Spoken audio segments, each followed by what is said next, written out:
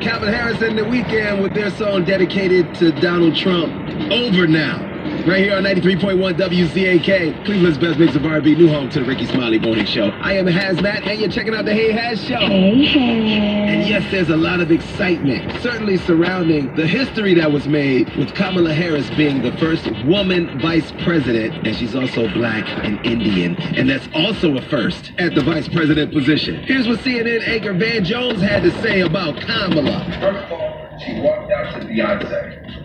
Drop like just the fact that someone that be in the White House, they can walk out and at least look at Beyonce was amazing. People were like going nuts about the walkout. Yeah, that's real cool, Van. Only thing is, she came out to a Mary J. Blige song. Work that. How you gonna confuse the two queens? Mary J. Blige and Beyonce. Sound